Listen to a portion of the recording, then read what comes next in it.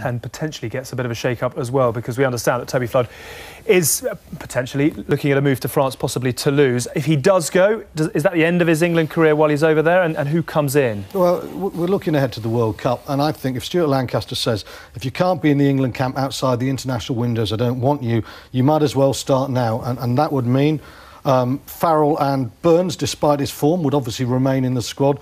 And then you come on to a couple of contenders. I'm a big fan of this guy, George Ford, in terms of his ability to read the game and his feel for the match. He's played a couple of absolute blinders for Bath this season, but his goal kicking is not consistent, and sometimes he's a little bit too ready to kick the ball rather than trust his handling game. He's one for the future. I'd like him in the squad. I don't think he's one for now. OK. What about this man? Is he getting closer? How much better is he playing? Well, a lot of talk about him. Well, everyone's talking about him. He's playing a lot better than he was.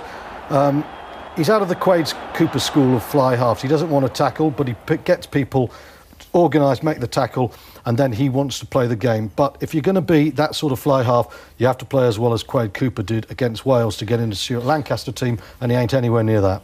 Interesting we're talking about these two players. I think what England needs to do, this is a defining year for English rugby in terms of 2015. They need to decide on a style of rugby they're going to play. They need to decide on the players that are going to be in the majority of the players are going to be in the 2015 squad, and go out and start winning games consistently. Yeah. They need to win games in the Six Nations. They then need to go to New Zealand in 3 games and win games down there.